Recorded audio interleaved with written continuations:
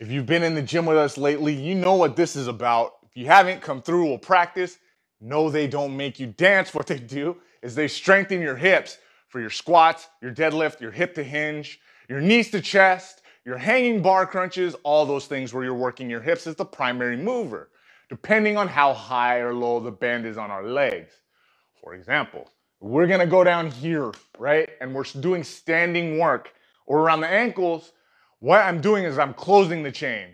I'm closing the chain for my body. If I move it up, I'm gonna keep those chain open for the hip action that I'm performing. We're gonna do two videos. I'm gonna do two videos for you guys, one with closed chain, one with open chain, all right? This one I'm gonna start with the open chain.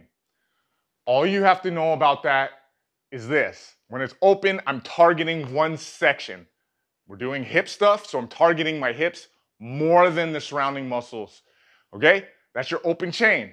The higher up, the more I am isolating this area, okay? One way to do this now is to load up with your bar and then go right into heavy work, or on your back squat and go really heavy, but don't do your full descent. Overload and look for your short rep counts with this bands on. And then after that, maybe I can go into this short repetitive movement that is really isolating these hips. And then afterward, you can use them to dance or whatever. But come in and practice with us.